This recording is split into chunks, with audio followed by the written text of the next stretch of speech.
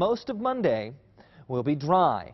Monday afternoon, Monday evening, that's when the chance of rain will begin to go up in earnest. This is 8 o'clock tomorrow morning through lunchtime. Just a slight chance of a few showers, but between 2 p.m. and 5 p.m., so nearing tomorrow evening's rush, that's when the chance of rain is really going to be beginning to increase into the likely category, and we could see about 1/4 to 3/4 of an inch of rain on average across the area. So this is going to be some more healthy rainfall. It won't be flooding rain by any means. I wouldn't be surprised if you heard a few claps of thunder tomorrow afternoon as well. 59 degrees, winds out of the south about 16. No gusts officially there at KCI. It's 60 in Leavenworth, 62 in Liberty, 61 in Independence, Lee Summit at 60 degrees. The cloud cover combined with the wind overnight is going to help keep those temperatures up there in the 40s and 50s.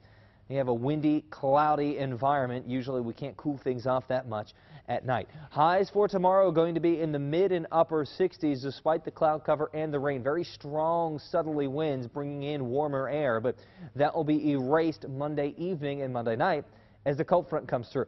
Here's the timeline. This is what the clouds and radar will look like tomorrow morning. Cloudy skies.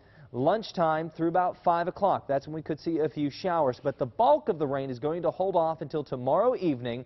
There's 10 o'clock, a band of showers developing from Maryville to St. Joe to Lawrence, moving through Kansas City, and then it moves through quite quickly. By Tuesday morning's commute, I think most of the rain is going to be out of here.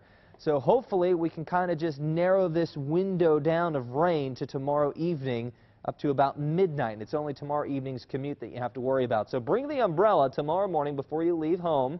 You won't need it really for tomorrow morning, but you'll need it on the way back. Lunchtime, 60 degrees, a slight chance of a few showers, strong southerly winds, wind gusts possibly up to 25, 30 miles an hour. And by the evening drive, temperatures will be dropping down into the lower 60s, and rain showers will become likely as we head into early tomorrow night.